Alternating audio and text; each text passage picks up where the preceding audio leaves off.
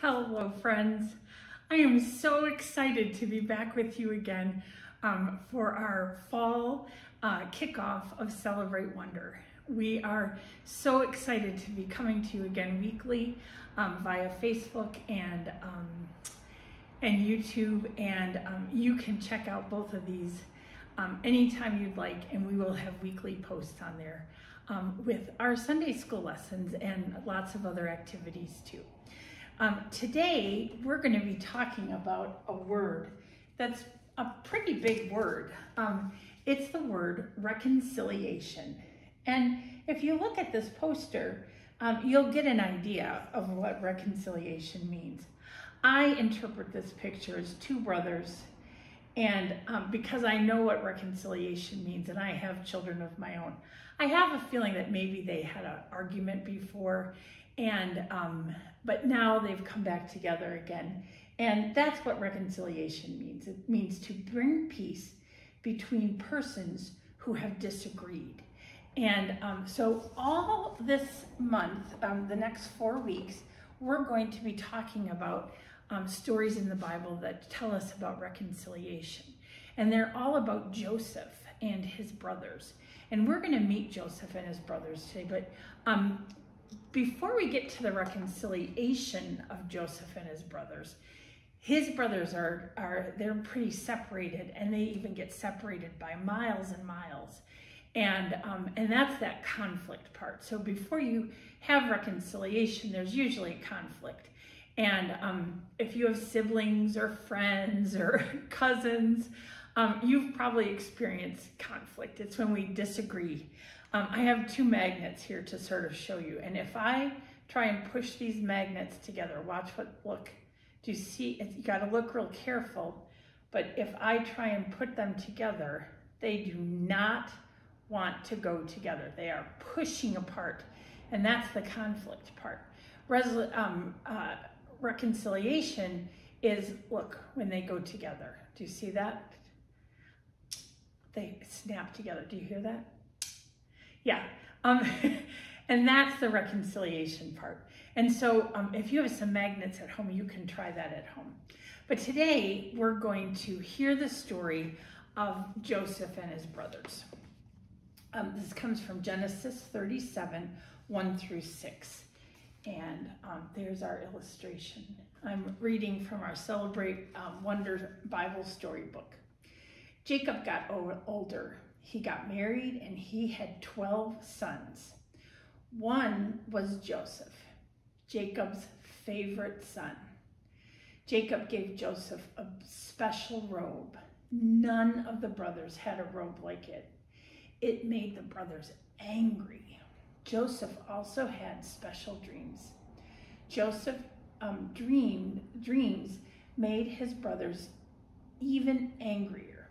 I dreamed that we were bundling grain.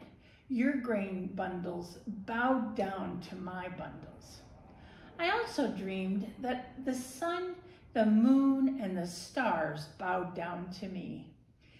It means that you will all bow down to me, said Joseph. None of his brothers wanted to bow down to him. The brothers went out to the field to herd the sheep. Jacob sent Joseph to check on them. The brothers saw Joseph and came up with a plan to get rid of him.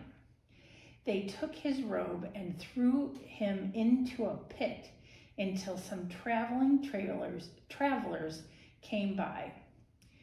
Some traveling traders came by. That's a tongue twister. The brothers sold Joseph to the traders and told their dad he was dead. Oh my goodness, there's so much conflict in that story. Can you imagine if your sibling, maybe your little sister or your older brother, told you that you were gonna bow down and you had to worship them? So bowing down is oh, I worship you. Yet that's probably not going to happen, is it? My sister and I can't imagine doing that. But that's what Joseph's dream was telling him. And he was believing his dreams, although his brothers were not at all. And I bet you can't blame him. I do have the box of wonder. Ooh. What do you think might be in the box of wonder today? I bet you could figure it out if you're thinking about it. I have. Now, it's not as beautiful as Joseph's robe, but look, I have a robe that we wear here when we're pretending to be disciples. You see? And it is pretty bright and colorful, isn't it? So that is our lesson today. I hope for you and I pray for you that you will have peace in your life and that you will reconcile any conflicts that happen to come up in your way. Let's pray, and we'll pray for those things as well. Join me. Oh Lord, thank you. Thank you for this time together. Thank you for the technology that allows us to share your love and your word with all the children that can't make it into church. We are so grateful for this opportunity. Lord, we ask that you be with these children in the week coming and that you give them peace and you show them how to reconcile any disagreements that they might have. Lord, we are so grateful for you and we praise you always. Amen. And all the children said, amen, amen. I hope you have an awesome day.